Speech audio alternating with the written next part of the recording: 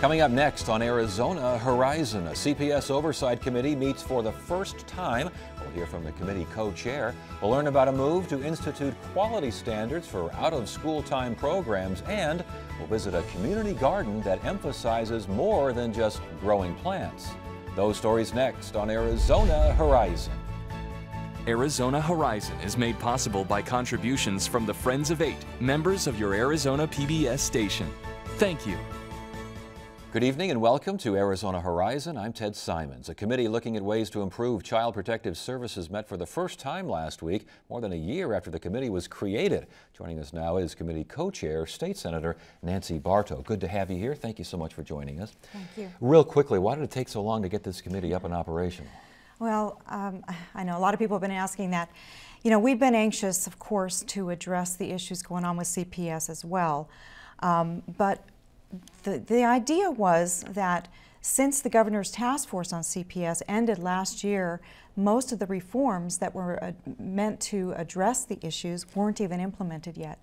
So we felt it was important to wait until some of those things were in place and then have a true oversight committee over those the way those things were being implemented and the money spent. And it sounds like the committee that we have new members, we have new duties, and we have a new deadline. When's that new deadline?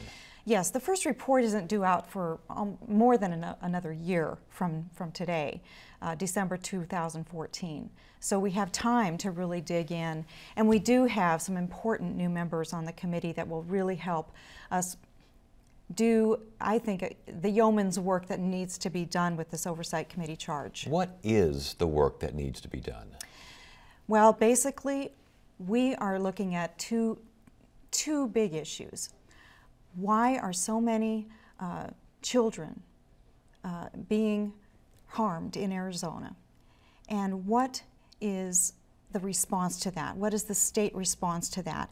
And how are they doing it? How well are they doing it? Or are they making it worse? So, you know, the charge of the committee is to evaluate the changes that are being implemented and making sure that all of those issues that have been brought up to legislators, that have been advertised in the public, that true accountability is being implemented at the agency so kids are not doubly abused when they're in state care. Is there accountability as it stands now? Well, that's an open question.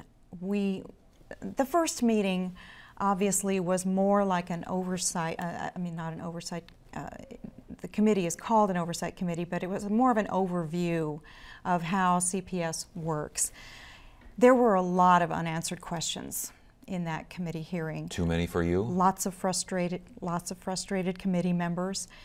We will need to dig a lot deeper to get the answers that we need in regards to both accountability and how the agency is using both their funding and their processes efficiently. It sounds like there are about 10,000 or so inactive cases backlogged at CPS. First of all, does that number ring true? And secondly, why so many? What are you hearing?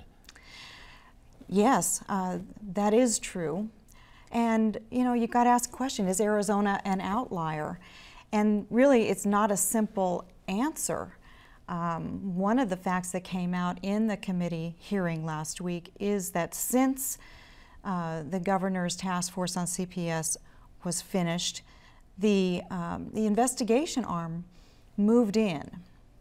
And because of the public awareness of what was happening in CPS, you can liken it to the public education on the awareness to terrorism. If you see something, say something. The same thing is happening with CPS and the hotline.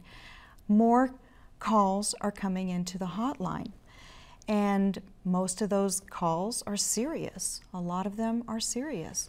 Now, we have to find out why so many calls are coming in, and you know, we have to look at that. It may be an outlier, but there may be good reasons for those calls coming in. And I would imagine you also have to find out why so many of those calls wind up backlogged. From what you've seen so far and heard so far, is CPS properly funded? Is CPS properly equipped? Well, those are all answers we have to find out. We have to know what they're actually doing with the funding that they've been provided. They were giving a huge, massive amounts of money this past year, and they hired 200 extra case managers. We need to know what we're getting for that money, how the new training system is actually working out. Is it effective? What are the outcomes?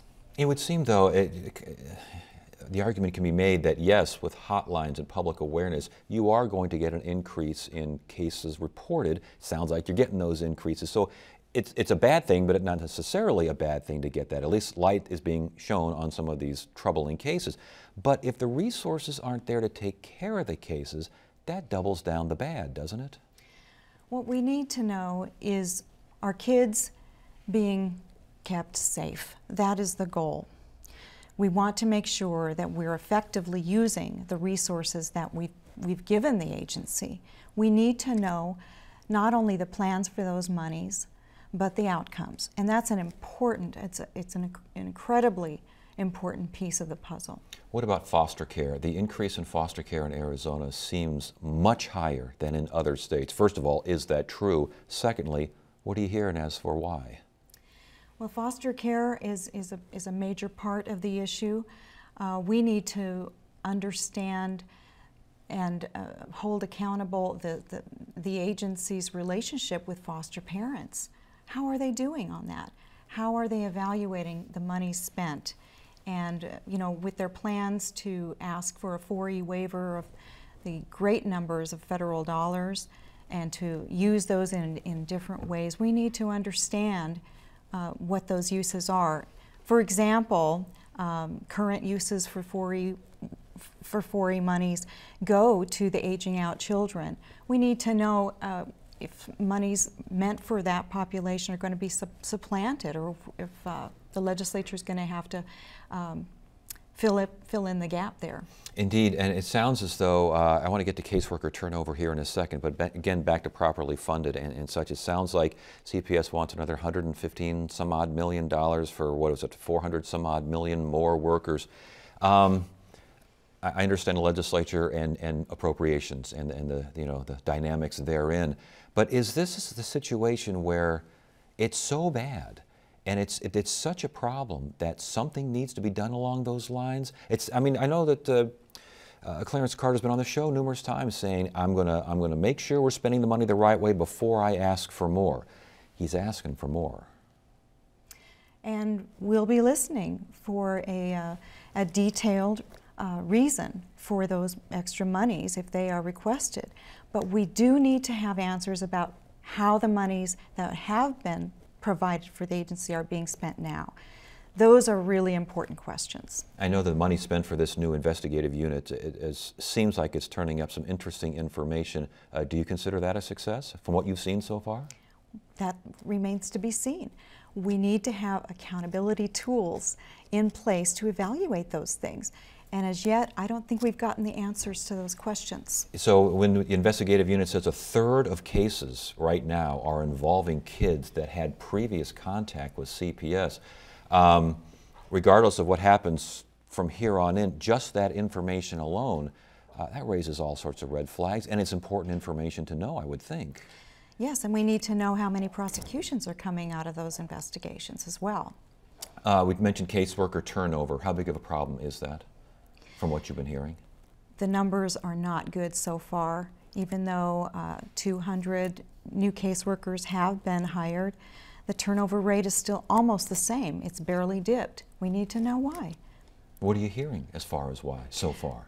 Well, we're hearing that the new training is better, but we need to know why so many are still leaving CPS. Why supervisors are still carrying cases rather than supervising. Why supervisors are basically new case managers who've only been on the job only 18 months. There are a lot of questions. Why overtime isn't being paid to supplement some of these case managers that are not being paid what they should be being paid when maybe investigators are being paid more. We have a lot of questions as to where the money ought to be prioritized. Last question on this, and we do thank you for being here tonight. And I know your job is to kind of do what I'm doing, that's ask questions and try and find out answers. But is CPS such an unmanageable beast that these questions will be extremely difficult to get the kinds of answers that we're all striving for? I mean, we've heard and dealt with CPS for so long. Can you get a better grip on this agency, or is it just the nature of the beast where you can only do so much? You know, I ask myself that question a lot. I've been at the legislature now. This will be my 8th session, and every year it seems like we're asking that question. I think there's a couple of answers to that. First, CPS isn't to blame for these children that are dying in some cases. I mean, parents are inflicting this abuse on their children. So the initial abuse is not their fault. We're reacting to a systemic cultural problem that's horrific. So, you know, you can't just wholesale blame anyone in state government for that. You've got to put the blame on who's inflicting the damage on those children. On the other hand, you do have to evaluate how well an agency is responding to such a devastating issue and a problem, and why we can't do it better. I think you just have to keep on asking the relevant questions and pointing out where the failures are happening. When CPS has investigated a case and then months later we find that that child is dead, we need to know that there's accountability for what happened there. And the same goes for when a child has been reunified to a family that isn't worthy of having that child back, and that child is harmed again. Somebody needs to be held accountable. Those are the things where I think legislators and the public can demand answers and should expect them. And we'll be looking for those answers. Again, we thank you so much for joining us. Thank you, Ted.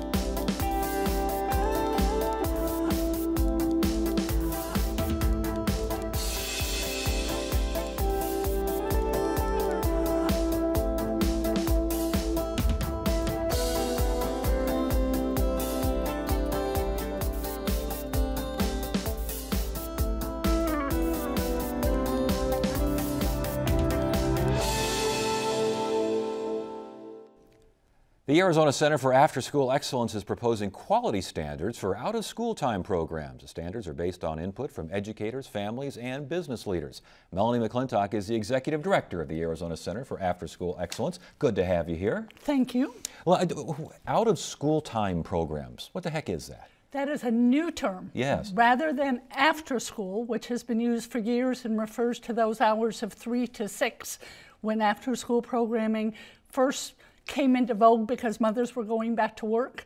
We now realize that children are in the classroom only 6 hours a day.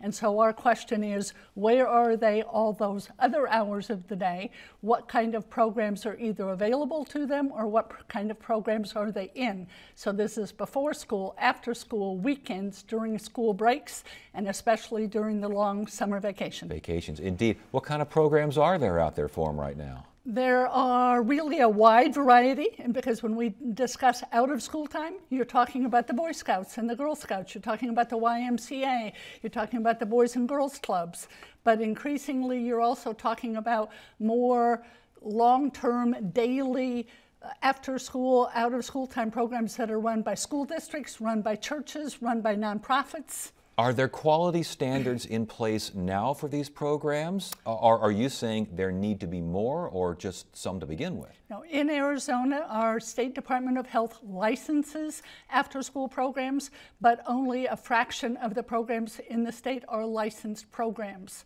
There are 33 states that have preceded us in having quality standards for out-of-school time programs, so Arizona is now the 34th. What kind of standards are we talking about here? Well, the state, as you can imagine, especially from your previous guest, is worried about the health and safety of the child. And so when they go into license an after-school program, they're pretty much looking at, is this a safe place for the child to be and for the program to operate? We take our standards much further because we're really looking at the social and emotional foundation of this child and what they need to be able to have a secure emotional foundation on which to then learn. So give me an example of what they would need to get that foundation. Oh, I mean, they need engagement and enrichment. So these programs are first of all meant to engage children, so they want to be in these programs, and that they're learning, but they're having so much fun learning. When you ask them, what did you learn today? They go, we just had fun building a rocket. They don't realize what they're learning. And that means it's a good program. So it sounds like providers, educators, families, business leaders, all input, all helping come up with these standards? Absolutely, because 6 years ago this effort was made and it was after school providers trying to come up with the standards. You know that group has not the leverage to move the needle. So when we created this committee a year ago, we wanted to have the people who could move the needle that's going to impact the outcomes for children in Arizona. Well, do these programs necessarily coincide with what's happening in the school day or with their school classrooms? That is a great question. Some do, some do not, but we talk about building a bridge between formal learning that occurs in the classroom and the informal learning that should occur in a quality after-school program. Give me an example of that bridge. That our major school districts all run after-school programs. In some districts that will go unnamed, Johnny belongs to the school up until 3 o'clock. He belongs to that after-school program after 3 o'clock, but the teachers don't talk to the after-school providers and vice versa. And honestly, the parents tend to have more interaction with the after-school provider than they do the classroom teacher. Wouldn't it be fabulous if we had the after-school program as another leg on the stool supporting that child? Everyone wants to find a measurement for that leg on all stools here, and accountability is a big thing now with all aspects of education. Is there a way to quantify, qualify what's going on here? There is, and these standards are the first in a 3-step process that we're calling continuous quality improvement. So the first was the development and adoption of the standards.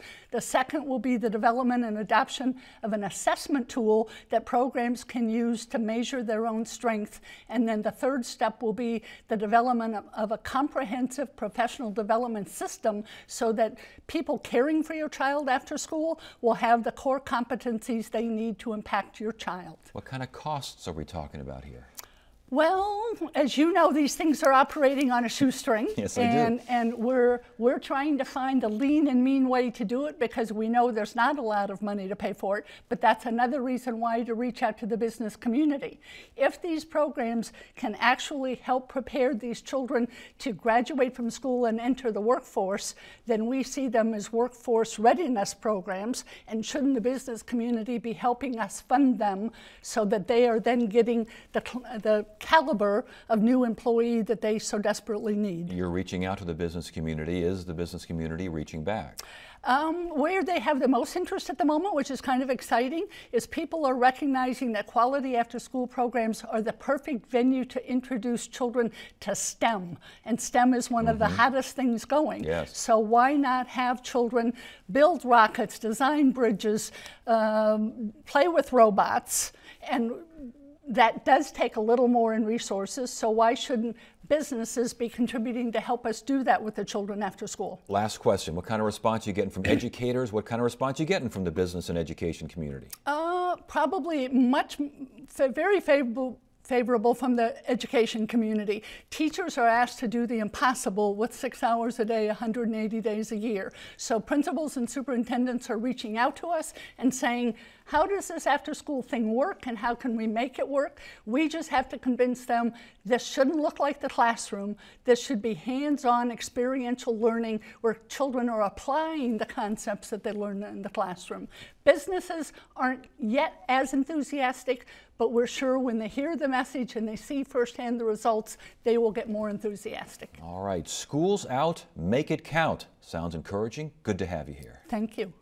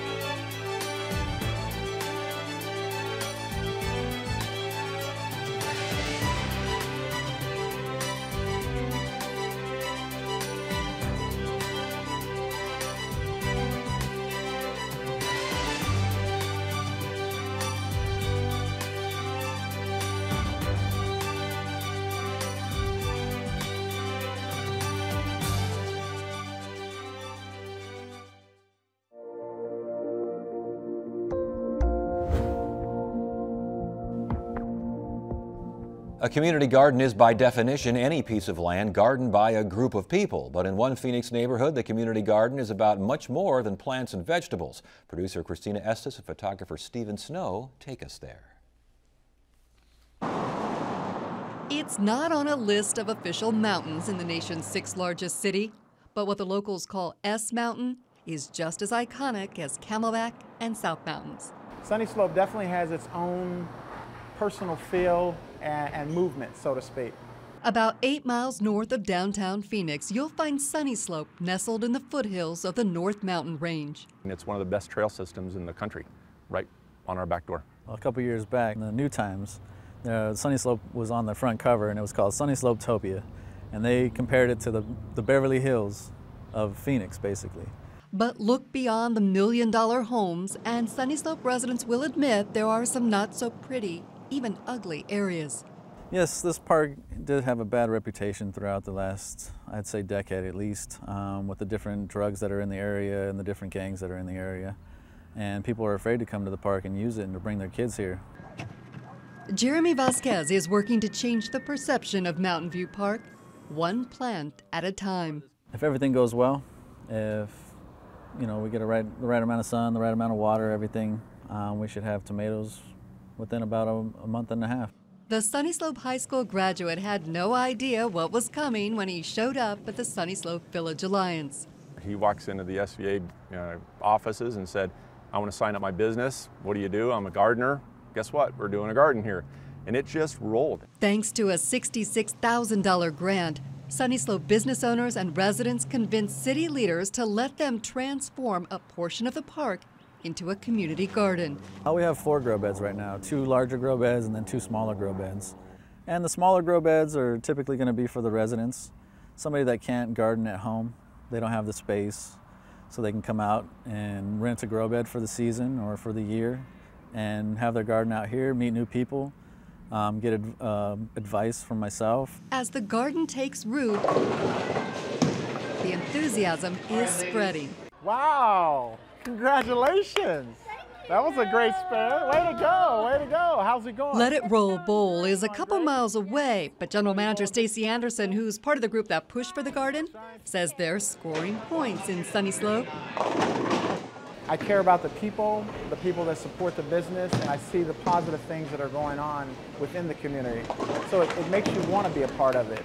So I see it as a place, that's going to start growing, similar to the way downtown was. I mean, downtown Phoenix was an area that took some time for growth, and now it's really evolving. The gardener also expects a lot of growth. You have a basil for your Italian, for your Asian foods. I mean, for desserts, there's cinnamon basil, there's lemon basil.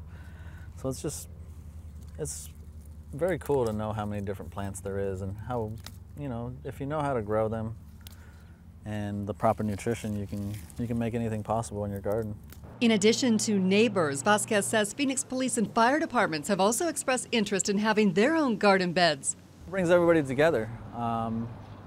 You work together, you learn each other. I mean, from young and old, different races, everybody can interact with each other and not be afraid to learn something different and to meet new people. Once a permanent fence is installed, they'll add more beds, and supporters hope more activity at the park. Out of this community garden, what we'd like to see is some places for people to come meet. You know, we came down here one time, had one of our board meetings behind us at the cabanas there, and as we're sitting there, we looked across the way and there's a guy, he's painting. He's literally painting the sky, you know, the sunset. And it was beautiful, and he's like, I come here every day and I paint. That just kind of got the gears rolling. We want to see people playing chess. We want to see baseball. We want to see football, soccer, people playing out here. It seems they have plenty of passion, plans, and plants to cultivate their dreams. That's it for now. You have a great evening.